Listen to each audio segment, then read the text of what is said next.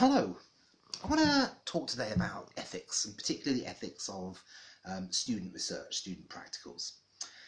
I was reading Morag Williamson's article. I thought it was quite brilliant, actually.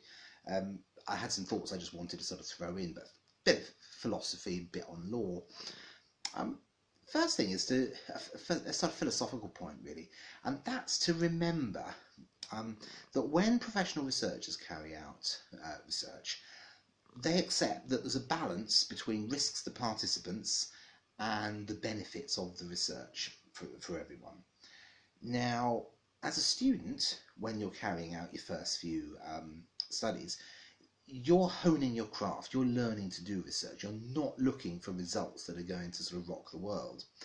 And I think the implication of that is that you need to be more risk averse than a professional researcher. Take more care than a professional researcher not to upset people.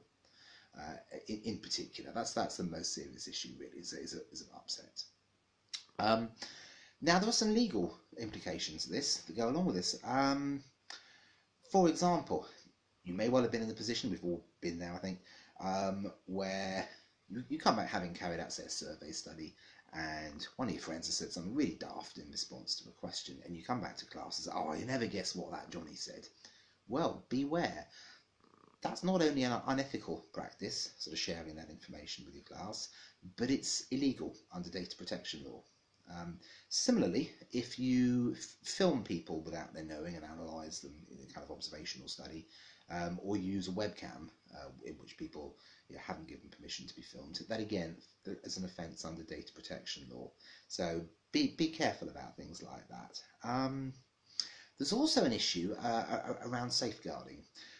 One of the points about all the codes of ethics is that they're very much about the welfare of participants. But of course, your welfare is important as well. And you've got to remember that, and you won't see much about that in those codes of ethics. So do remember, especially if you're ever going off-site as part of research, your teacher needs to know where you are and exactly what you're doing. Otherwise, there's serious implications for them in terms of their ability to safeguard your welfare.